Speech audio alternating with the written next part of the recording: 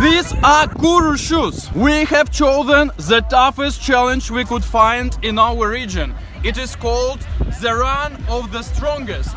You run 10 kilometers through the mud and through all kind of other obstacles.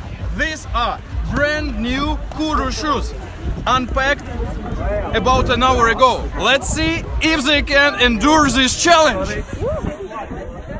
We just tested KURU shoes in the race that is 10 kilometers long, and it contains of pure mud, swamps, some lakes, forest. There is no flat surface, or some places they call it shoe eaters. I have seen many shoes there in the shoe eaters, but no KURU. Look at my KURU. Other racers, they use duct tape to stick their shoes to their legs. Did I use duct tape wearing KURU?